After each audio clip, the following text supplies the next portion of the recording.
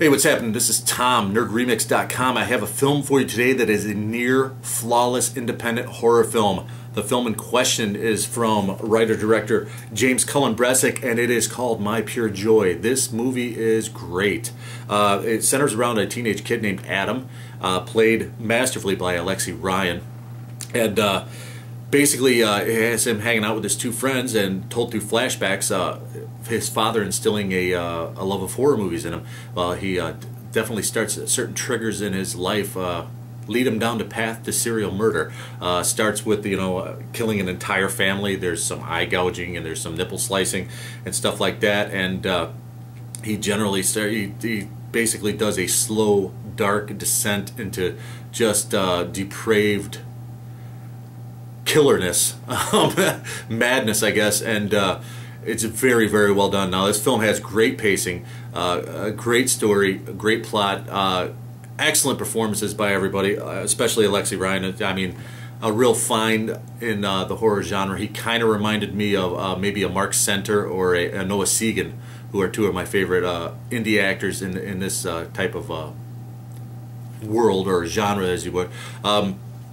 Limited budget on this film, but everything is executed really well. The kills are very convincing. It's a very violent, very gory film. One kill in particular, I'm not going to give it away, but let me tell you that in my 30-odd years of watching horror movies, I have never seen this done before, and it's done to, how can I put this, stunning realism in this. So definitely look for that. There's plenty of TNA for the TNA crowd in this. There's plenty of gore for the gorehounds. I mean, things definitely get squishy in this movie. But My Pure Joy as a whole is a near flawless film. I mean, this is a motherfucking brutal masterpiece. This is right up there, I mean, with some of the best in the slasher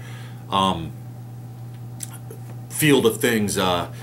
Very emotionally wrenching scenes, especially towards the end, and a very convincing performance again by Alexei Ryan, and just a brilliantly directed film by James Cullen Bressick.